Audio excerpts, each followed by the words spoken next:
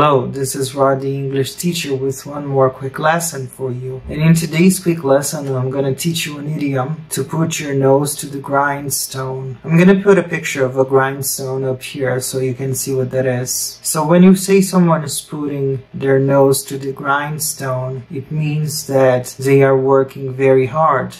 So when I say that John's putting his nose to the grindstone, it means that he's working very hard on something. Like, I can say John's putting his nose to the grindstone because he wants to get good grades at school. I hope you like this idiom. Thank you. See you. Hello, it's Rod's friend here, Gino from Real Everyday English. Sorry for interrupting your video. I just want to make a quick recommendation that you subscribe to Rodrigo's channel. He's an amazing guy, he's so humble, he's so dedicated, and he creates absolutely fantastic content. See you people soon. Bye bye, God bless.